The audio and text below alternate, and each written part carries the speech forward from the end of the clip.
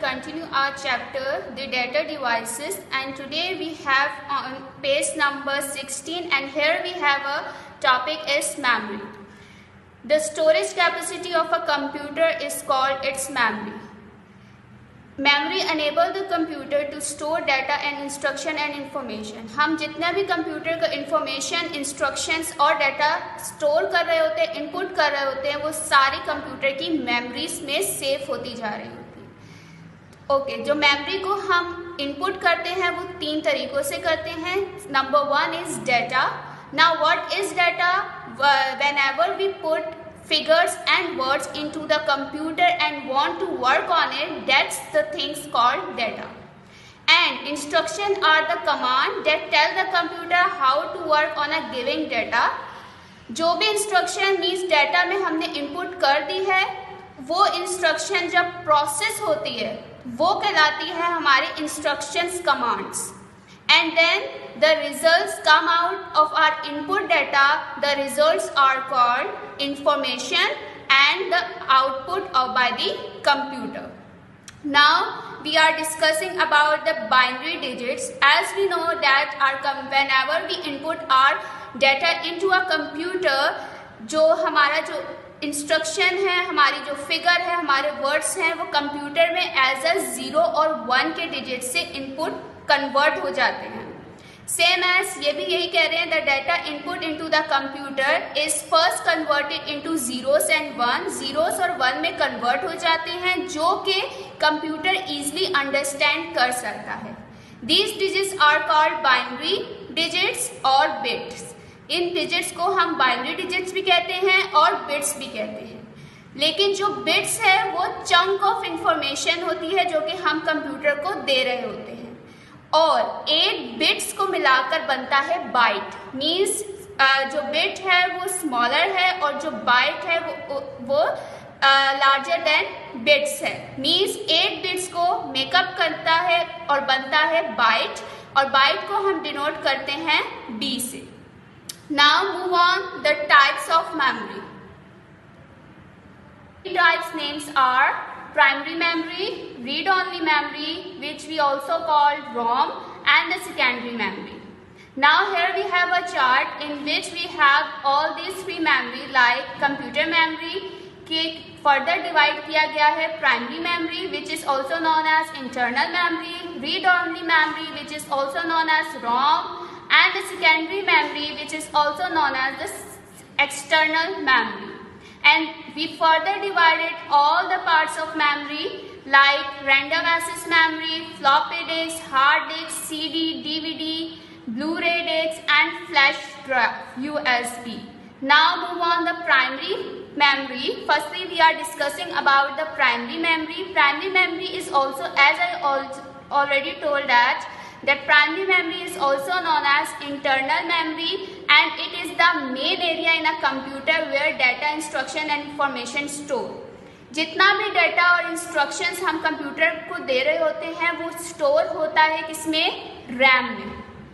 This memory can be directly accessed by computer. The CPU accesses the memory in a random manner, hence it is also called the random access memory. जो भी instruction हम computer को दे रहे हैं, जो भी data दे रहे हैं, वो डायरेक्टली असिस्ट होता है बाय द कंप्यूटर में, और यहाँ पर आप जितना भी अपना कंप्यूटर में डाटा स्टोर कर रहे हैं वो डायरेक्टली स्टोर हो जाता है आपके कंप्यूटर में। But the CPU can access data from RAM only. Data सिर्फ एक्सेस होता है रैम में till the time computer is switch on. जैसे ही कंप्यूटर को हम ऑन करते हैं, as soon the power to the computer is switch off, जैसे आप उसको स्विच ऑफ करेंगे आपका जितना भी इंस्ट्रक्शन, डाटा और जो कुछ भी आपने स्टोर किया है वो डिसअपियर हो जाएगा from RAM. That's why we call this memory is वर्टाइल memory. Means आपका जितना भी डाटा, जितना भी इंस्ट्रक्शन और इंफॉर्मेशन आप कंप्यूटर में स्टोर कर रहे हो, जैसे ही आप कंप्यूटर को स्विच ऑफ करोगे वो सारा डिसअपियर हो जाएगा। That's why we know as वर्टाइल memory. RAM is also called read write memory as we can read information. RAM को रीड राइट मेमोरी भी कहा जाता है क्योंकि हम अपनी इंफॉर्मेशन को इसमें रीड भी कर सकते हैं फ्रॉम इट्स राइट भी कर सकते हैं अपने इंस्ट्रक्शंस को जो कि हम कंप्यूटर को दे रहे हैं। Now move on the second one which is read only memory on page number 18। Memory, read only memory को रोम भी कहा जाता है। रोम is a memory from which usually the information can only B read. रोम में हम सिर्फ अपनी इंस्ट्रक्शंस को रीड कर सकते हैं, that is why it is known as read only memory, जिसकी वजह से इसे सिर्फ रीड ओनली मेमोरी ही कहा जाता है। बल्कि जो रैम है उसमें हम अपनी इंफॉर्मेशन, अपने इंस्ट्रक्शन को रीड भी कर सकते हैं और राइट भी कर सकते हैं, but on read only memory we just read our information. This memory can also be directly accessed by the CPU same as Rome.